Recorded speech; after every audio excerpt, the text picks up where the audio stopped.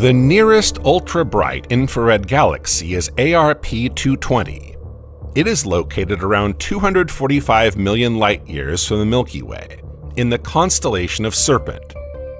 ARP 220 is the result of the collision of two galaxies that are currently merging into one. ARP 220 radiates mainly in the infrared.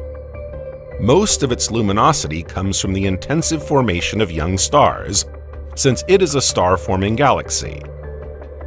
Scientists have observed over 200 stellar clusters at the heart of this galaxy, some reaching masses of the order of 10 million solar masses.